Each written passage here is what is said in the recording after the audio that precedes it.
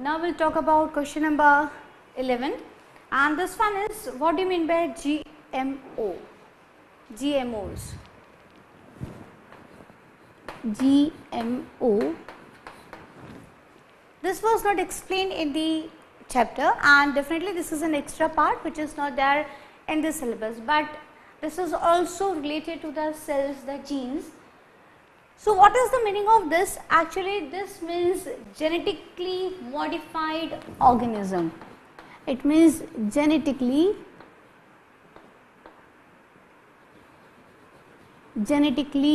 modified organism. What is GMO? It is genetically modified organism. But what is the meaning of this? Actually these kind of organisms are made by genetic engineering. These kind of organisms are made by genetic engineering. But what it is? So actually we all know the DNA are the part which is responsible. DNA is responsible for the transfer of genetic material from one generation to another generation. Now the DNA of the organisms are removed and these are mismatched. That means DNA from the different organisms are taken, which is not possible in the natural course. Naturally this is not possible, and these DNAs are merged and then new species can be formed. Now this is very important when genetic engineering, say for example when it is done in the bacteria.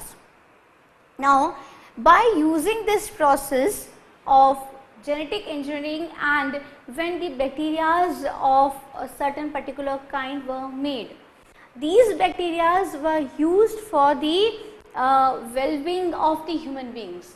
How?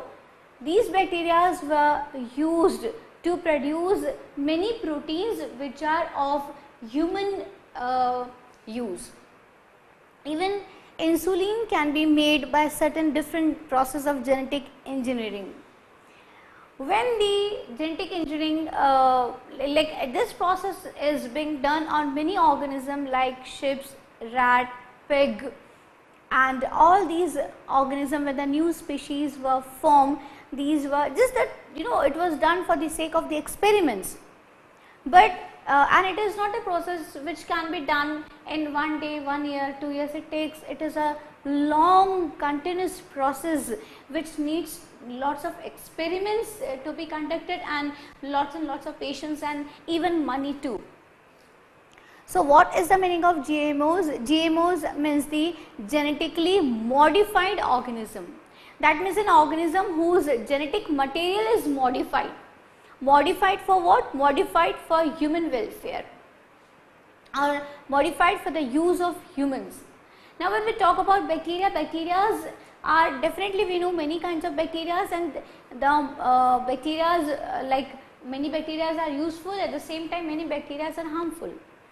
Due to genetic engineering, the DNA of certain strains was mixed and new species of bacteria was formed, which was responsible to create lot of different kinds of proteins. This process is very helpful in the field of medical, agriculture, even in the case of plants, genetic engineering is done and new greater useful or more productive varieties are being formed. So how can we define these? GMOs are the genetically modified organism which is formed by the genetic engineering, and it is done by what? It is done by the merging of DNA. It is done for the human use. In which fields? In the fields of medical, agriculture,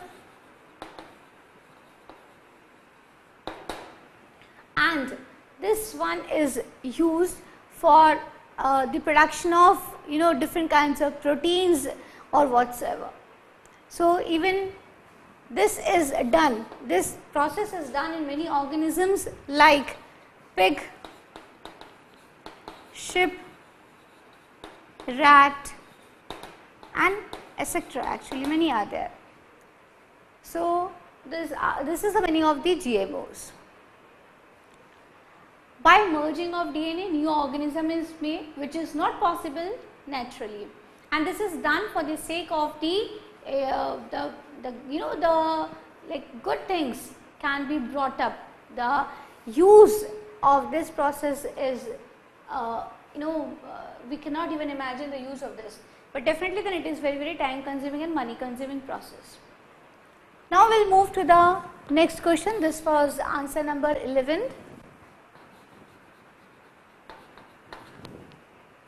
Now we will move to the question number 12. So answer 12. Now this one is, cell is a structural and functional unit of life. What happens when cells die? As now when again we are saying that cell is a living structure, it is a part of a living organism and it is the smallest living part of any living organism. And even we have discussed this thing that when the cell is removed from certain tissues, the all these cells which were removed from the tissues were able to survive. But when the organelles from the cell was taken out, like take the example of the mitochondria or the Golgi bodies, when all these organelles were removed out from the cell, these organelles collapsed and they were not able to survive independently. That is the reason the cells are known as the smallest living part of any organism. So the question is, what was the question? Yeah, cell is a structure and function of life. What happens when the cell dies? So I was saying that when the cell shows all the living processes, cell divides, cell grows, it needs nutrition. So obviously a cell will die also, and what will happen or what happens when a cell dies? Nothing. Nothing happens when a cell dies. The old cell is replaced by the new cell. This is the thing which the cell theory says, the last postulate. Rudolf Virchow says that. What he said? He said that every cell arises from a pre-existing cell. This is the application of the cell theory. Cell theory says that a cell arises from the pre-existing cell, and this is a very normal process. Many cells die in the body. It is a continuous process. Cell keeps on dying, but it doesn't mean the organism will collapse. A cell dies and a new cell takes its position. So a cell dies and its place is taken by the new cell. And how new cell is formed? New cell is formed by the process of cell division. So when a cell dies, new cell takes its place. So this one is a very common thing which is seen in the living organism, that a cell will not live for many days, many years. It depends upon the cell. So cell keeps on dying and the cell is replaced by the dead cell is replaced by the new cell. And that's what the cell theory says, that a cell arises from a pre-existing cell. That means cell keeps on dividing. Cell keeps on dividing. And if we want to define cell division,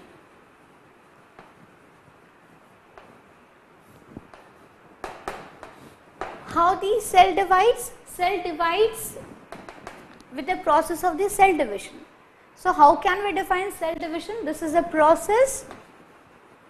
This is a process in which a cell device. And a new or young cell is formed.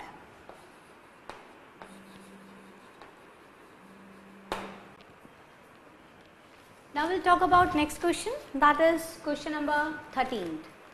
So this is now question answer number 13. And what is the question? What is the unit of measuring the size of a cell? So it is micrometer. It is micrometer, and this micrometer is millionth part of a meter. This micrometer is millionth part of a meter. I will write over here that it is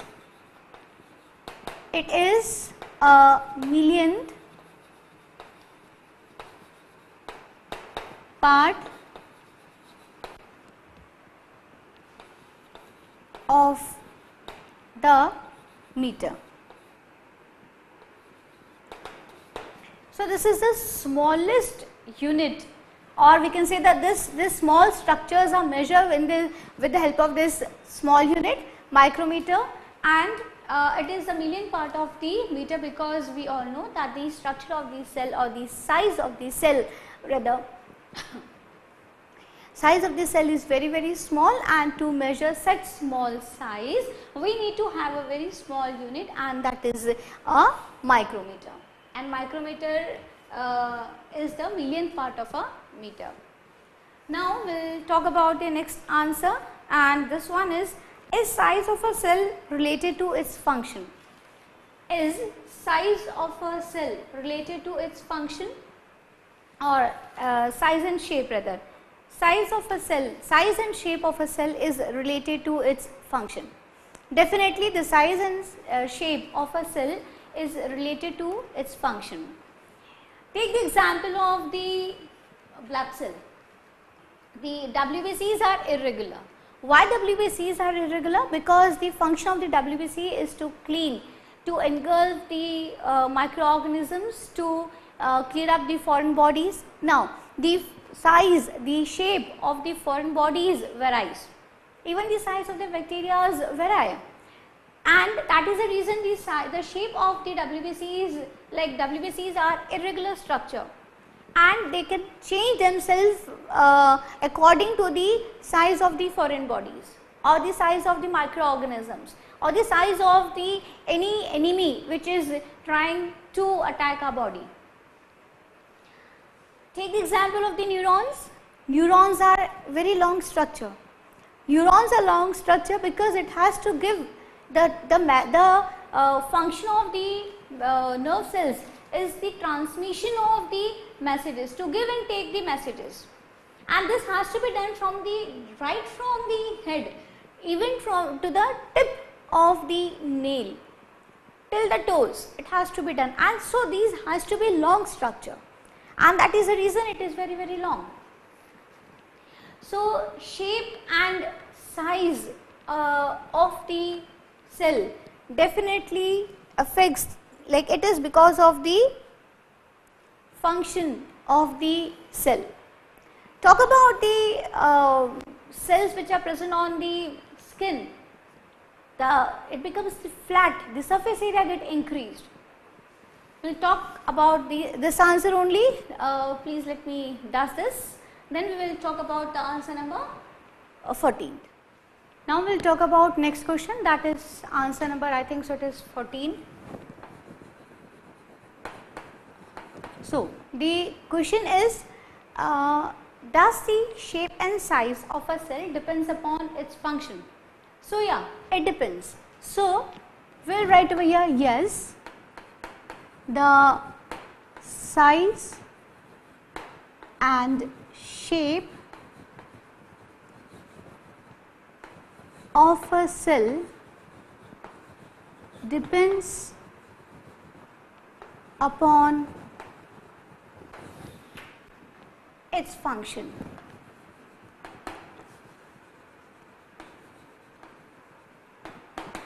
Then how does it depends upon function? Take the example of nerve cell. Take the example of the nerve cells. We all know nerve cells are the longest cell in the body. Nerve cells are the longest cell in the body because their function is to transmit the messages from right from the top to the bottom of the body. That is the reason these cells are very like long. Cells are long.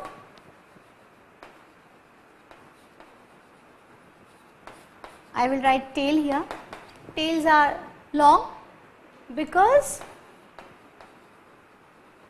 it gives messages. I will write here, it transmits the messages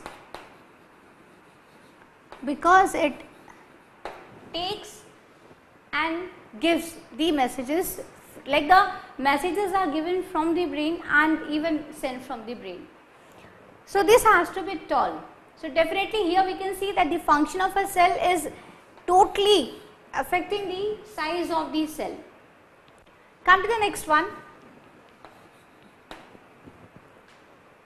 If we talk about the skin cells,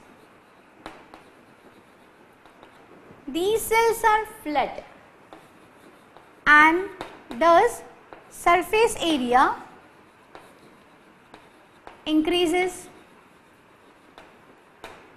Again the shape is because of the function.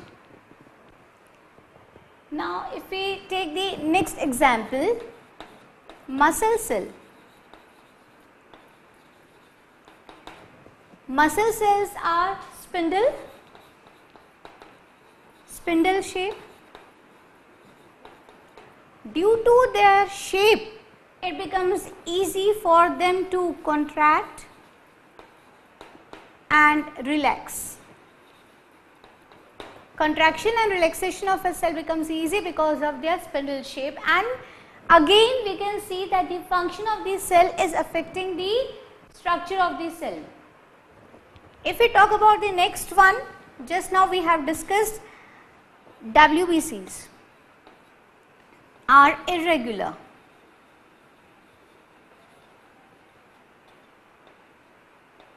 Now, why WBCs are irregular? Because their function is to digest the foreign bodies, to kill the microorganisms, and the shape and size of those microorganisms are not known to the WBCs. It won't be always in a fixed shape and size. That is the reason again the function of the WBC is affecting its shape and size, and that is the reason the WBCs are of irregular shape. WBCs, what is the function? Engulfing or digesting or killing microorganisms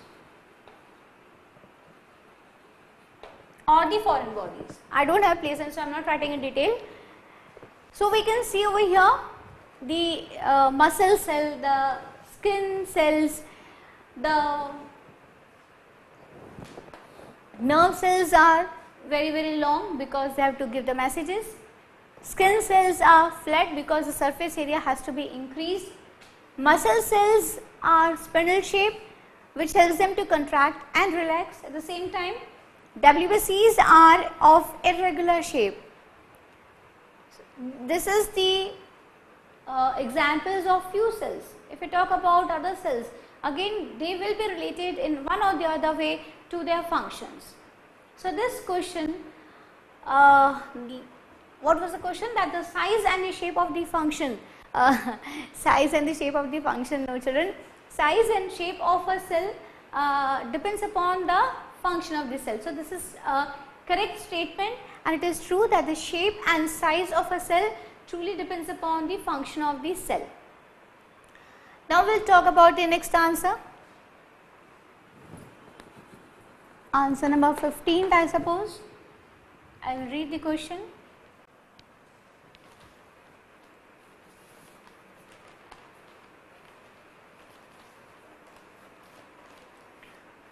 Why do plant cells have large vacuoles?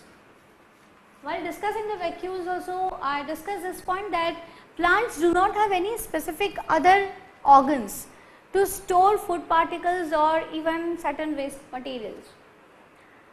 And that is the reason the cell has got big vacuoles, and this is a very remarkable feature of the vacuoles cell, plant cell. As soon as the cell is examined under the microscope and a vacuole is seen, a big vacuole, it becomes very sure that the cell belongs to a plant. So, first point can be that cell has a big vacuole for the reason that plants do not have any specific organs to store or to store the food particles and the waste. The other point can be to maintain the turgor pressure. These 2 points are important. Turgor pressure will be explained to you in one of the chapter. So, the plants have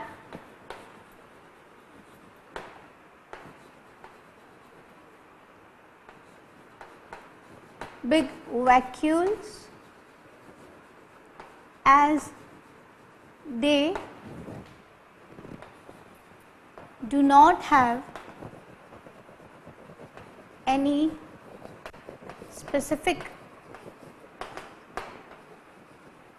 organ for the collection or storage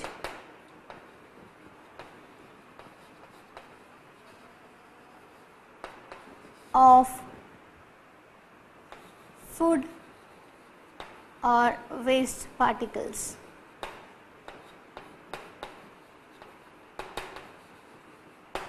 Second point can be to maintain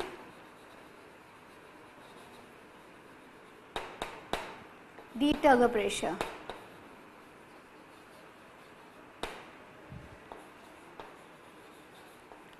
To maintain the turgor pressure.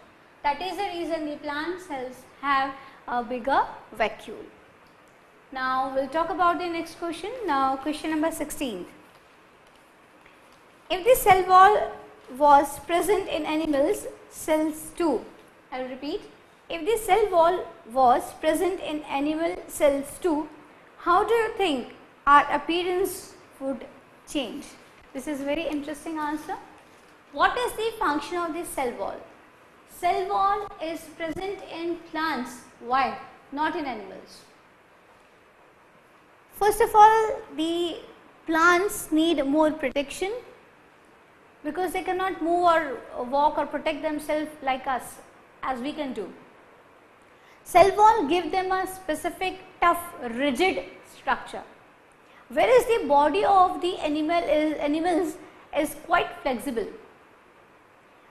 The stem cannot turn here and there. The branches cannot be folded. If we consider for some time that if cell body, the presence of cell body, just feel the presence of cell wall in the body of the animals, definitely the body would have become more rigid, more tough, more harder, and the movements would have become next to impossible. And so it would have become a greatest disadvantage for the animals, and that is the reason it is not present in our body. So the question was, what would have happened or what if the cell wall was, or if it would have been present in animals also. So we will just discuss the answer in detail. Just I will clean this first. It won't be able to read. Okay. So we will talk about this answer. We will discuss now answer number 16. And it is, what if the animal cell would have got cell wall? So definitely the presence of cell wall,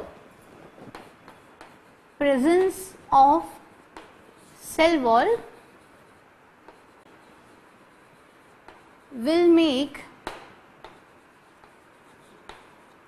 the body of animals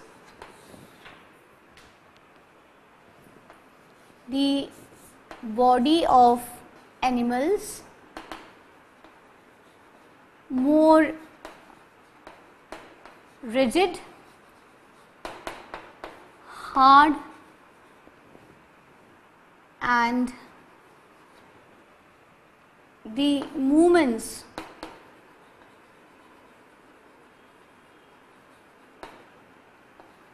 will be impossible.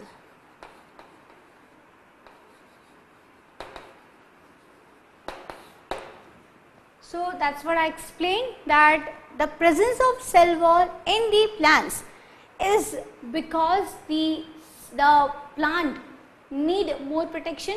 The plants need to stand erect. The plants need to stand erect and has to be rigid, tough, strong, and who helps that? This work is being done by the cell wall. If we talk about the animals, question can be thrown in this way also. If I say that the plants need to stand erect, need to be tough and hard, so we don't need, even we need, but we have skeleton in our bodies.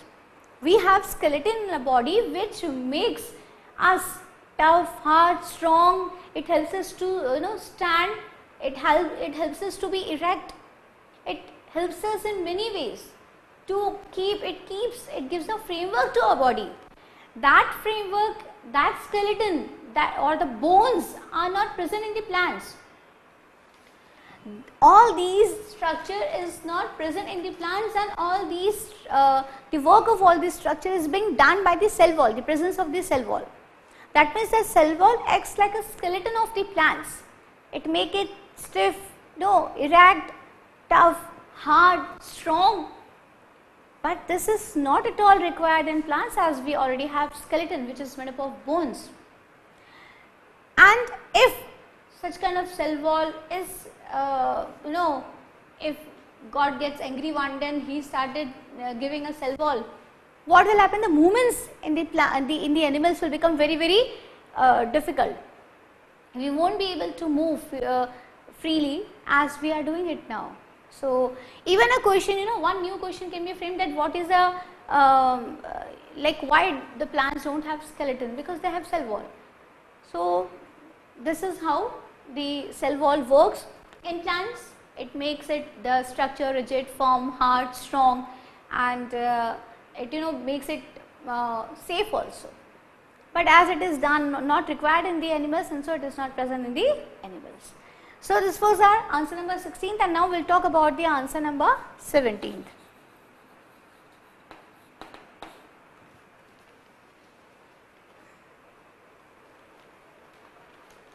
Explain the term organs and organelles. Explain the term organ and organelles.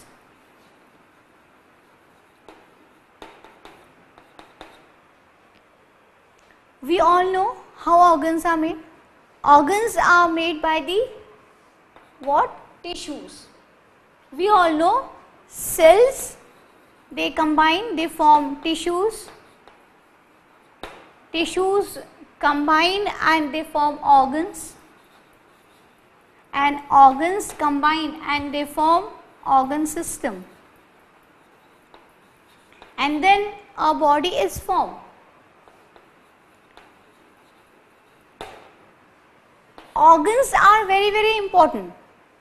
Organs are very, very important because organs only make organ system, and organ system only make a body.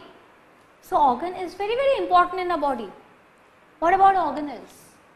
Organelles are the small tiny structures which are present inside the cell. Small tiny structure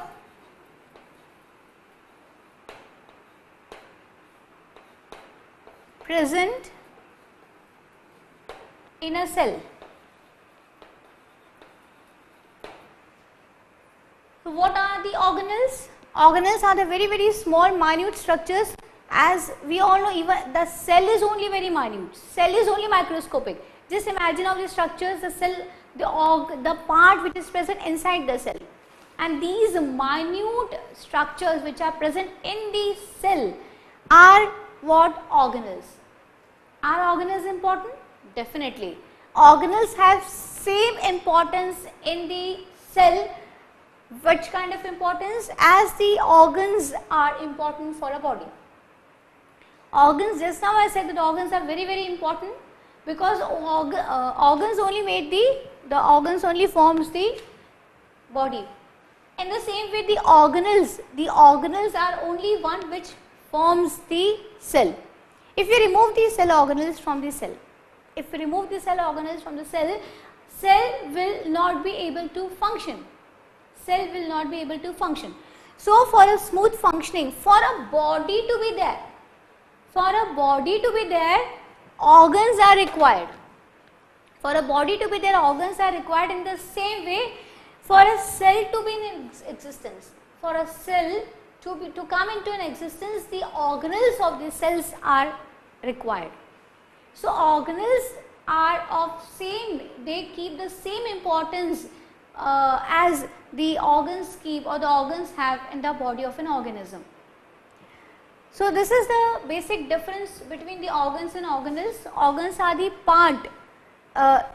up of tissues, and different organs, they form organ system, and organ system makes a body.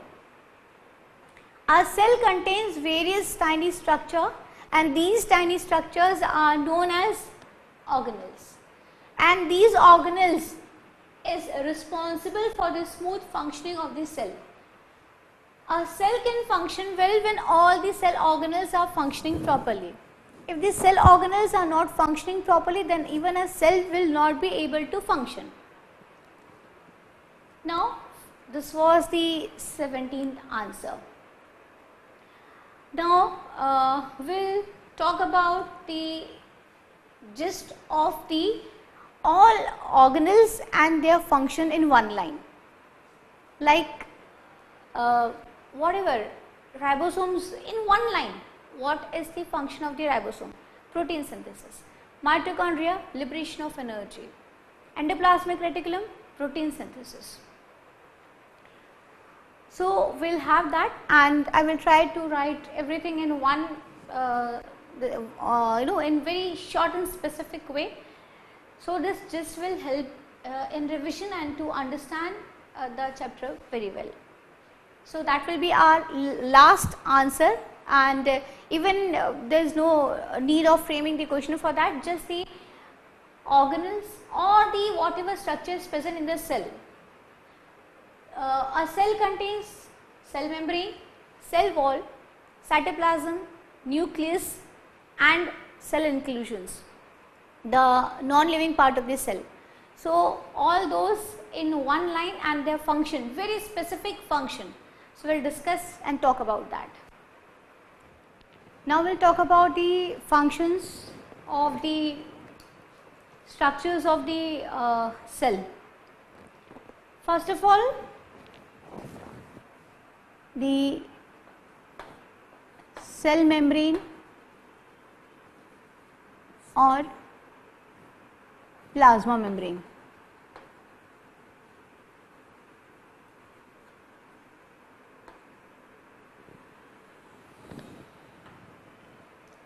Here we are writing about the function, and this side, this is the part of the cell, part of a cell. What is the function of a cell membrane or the plasma membrane? It is to provide shape and size. Plasma membrane or cell membrane provides shape and size to the cell, and it also checks the entry and exit of the materials.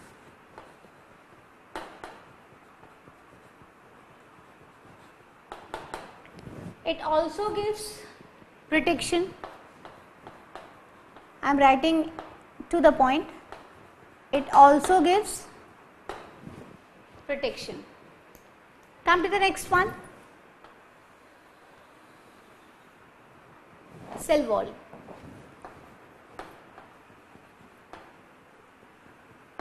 We all know now this is only present in the plants. Again, give protection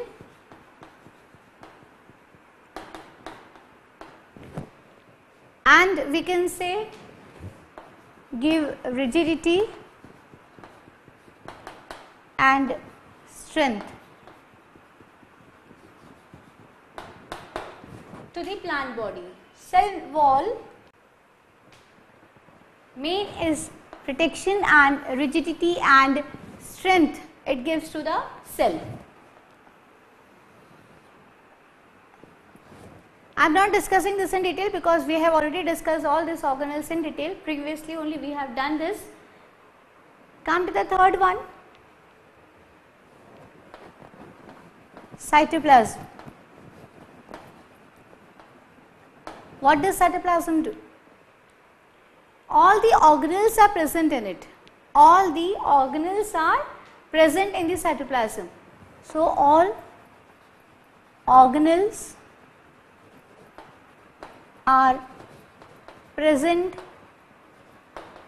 in it and metabolic reactions takes place here because of cytoplasm. Metabolic reactions, I am writing in short, metabolic reactions. Now,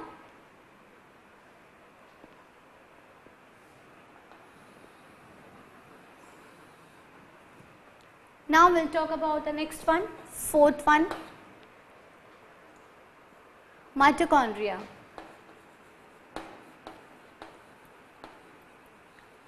Mitochondria is responsible for the release of energy.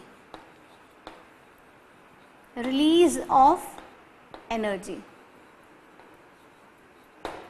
It is responsible for the release of energy.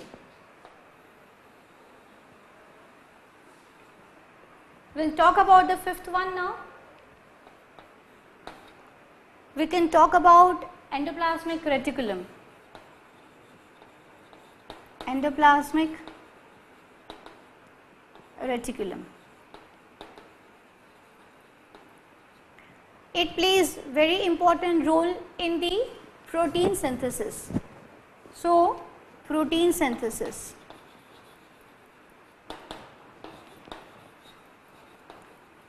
Its function is to make protein and thus protein synthesis.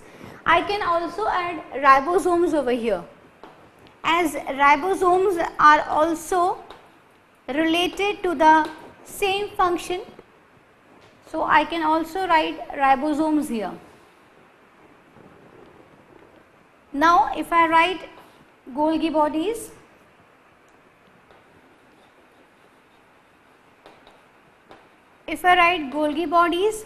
then synthesis, secretion and store or storage of the enzymes. So, when we talk about Golgi bodies, synthesis, secretion and storage of the enzymes. Come to the next one, seventh one.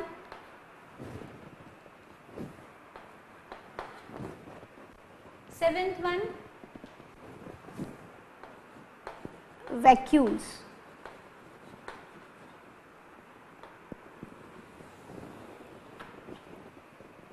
Vacuoles are responsible for storing food and waste particles.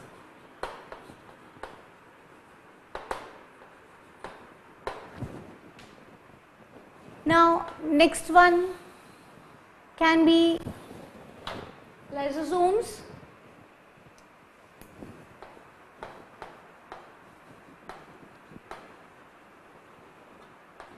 We all know lysosomes are responsible for the intracellular digestion. intracellular digestion,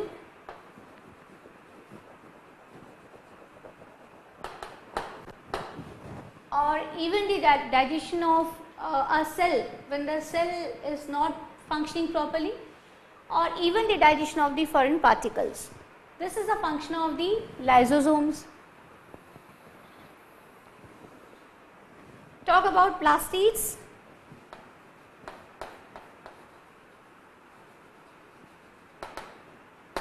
Plastids, we all know these are the pigments present in the plant cell.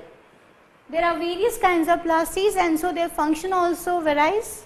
Their function is photosynthesis,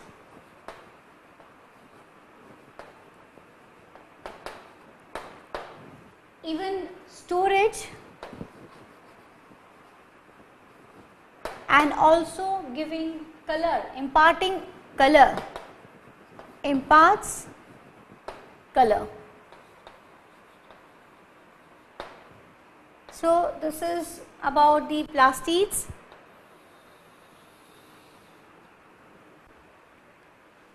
So, this is about the plastids, lysosomes. Now, we talk about the 10th one, nucleus, the star. It is the controller of the cell. Controller of the cell means it functions like it is the one which controls all the functions. We can write in cell division. Everything means what all the activities are due to the nucleus, and we will not detail over here. Just by writing the controller you can understand what things are being controlled by the nucleus.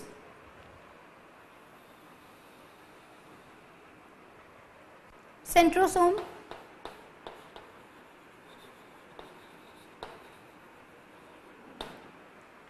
again it helps in the cell division, participates in the cell division. Just by looking at all these we can understand the functions of all the structures which are present inside the cell. Again, I have not written the functions of the parts of the nucleus like nuclear pore, nuclear membrane, maybe chromatin fibers. I can write here chromosomes and genes. Chromosomes. What does chromosomes and genes do? Transmission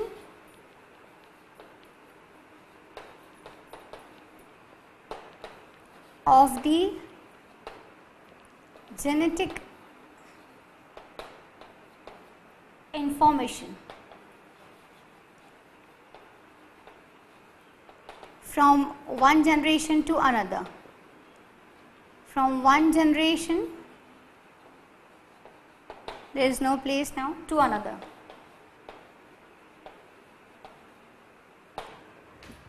Just by having a look on this chart, we can understand the functions of all the part or all the things which is present inside the cell, or which covers the cell wall, the cell membrane,